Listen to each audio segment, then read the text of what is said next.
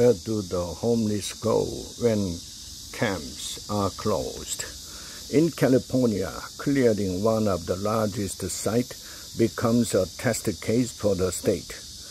John recently moved into a tiny cabin in Oakland, California, after the city and the state shut down the sprawling encampment for homeless people where he had resided for most of the past 8 years.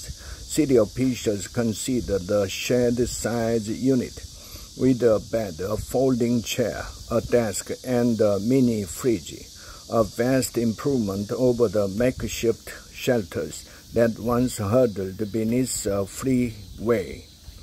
That's not how Mr. J sees it.